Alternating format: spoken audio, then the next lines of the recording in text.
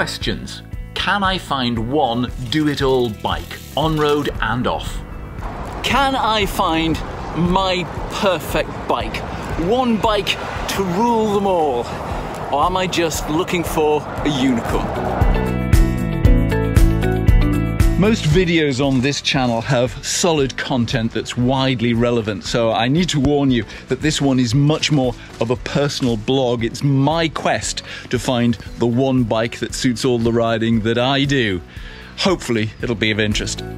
There is a new breed of light, fast gravel bikes out there, which I suspect might also work as road tourers. I spoke to a respected bike reviewer I know who has ridden all sorts of exotica, and among others he suggested looking at a brand I'd never heard of. It's called Vielo, started by the people who first brought the brand Scott into the UK. Now, it is ridiculously hard to try any brand of top-end bike before you buy it. That's another video in itself. Still, I like the look and specifications of Vielo's V+1. But yet again, no demo fleet, and I really didn't like the idea of buying a bike that I hadn't ridden. In fact, when I suggested the idea to Liz, well, she nearly lost it. So, of course you are not going to buy a bike that you haven't ridden. So I rang him up and I said, do you have one of the bikes at your headquarters? And if I came down, could I try it? Yeah, that sounds fine.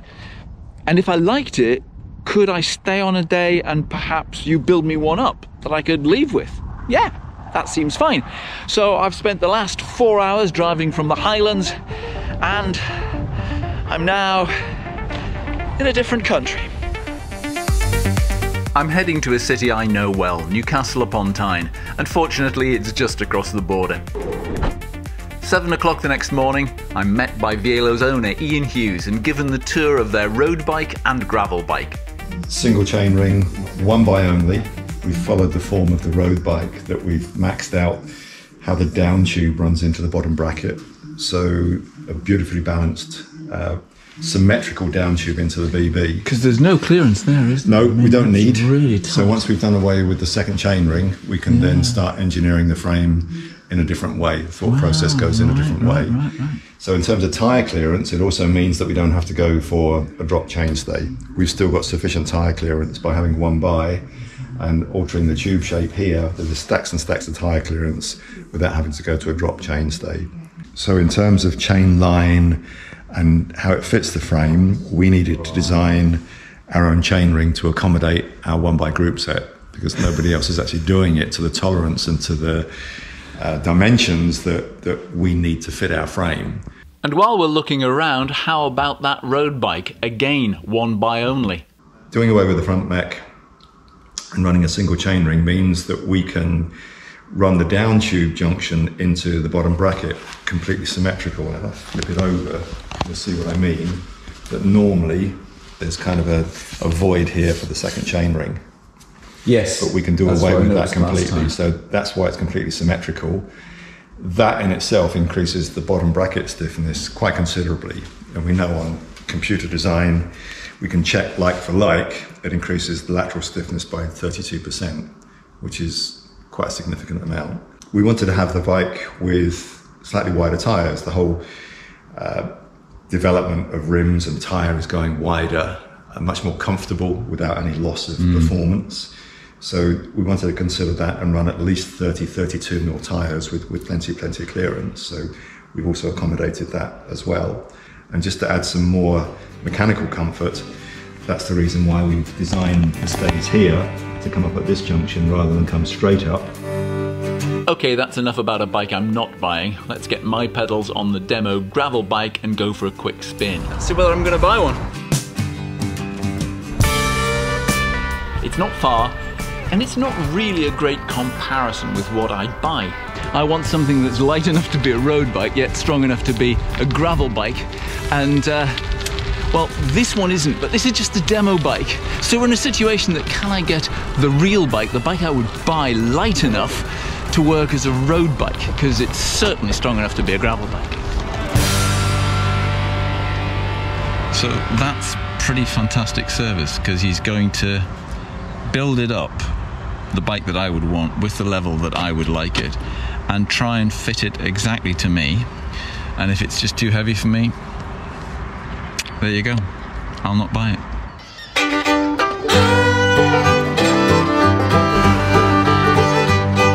So while Ian builds a bike I may or may not buy, I have an hour to revisit old haunts and see how the Gateshead and Newcastle quaysides have changed. The last time I spent any real time down here on Newcastle quayside was the millennium. It's when I decided to move to Scotland.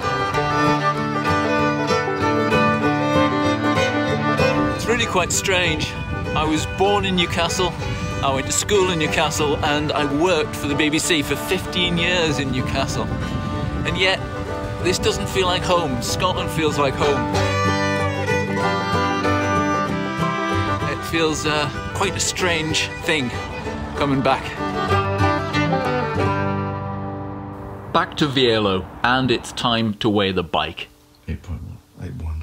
So it's going to be 8.5 with pedals on. That seemed excellent.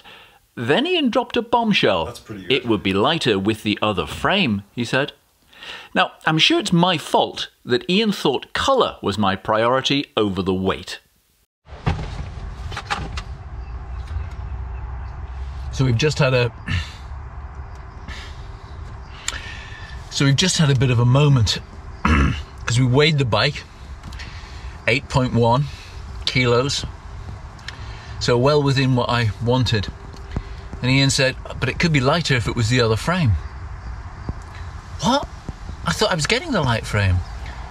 No, this is the Stratos frame. The Alto frame would be quite a bit lighter. But that's the one I wanted. Oh, but I couldn't get it in that colour. So I was, what do I do? Because I really like this colour, but... And you know what it is? I'm paying quite a lot of money for this bike. And I don't want to be riding thinking, yeah, but a bit more, I could have had a really good bike. I would never be riding the lighter bike thinking, oh, I wish I got the slightly heavier one. But I'd always be like riding the heavier one thinking, wish I got the lighter one. So I'm going off for a couple of hours ride on my bike again. And Ian's going to take that bike apart and rebuild it in a different coloured frame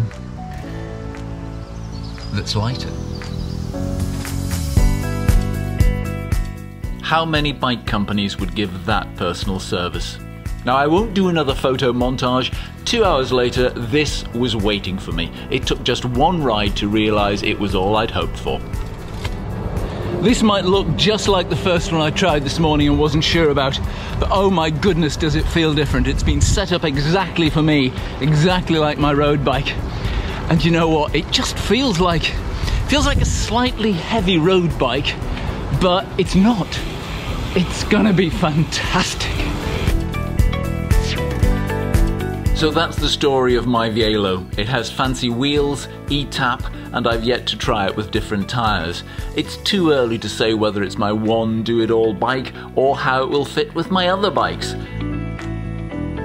And you'll see it quite a lot on the channel in coming videos, like this one on Scotland's own craggy island.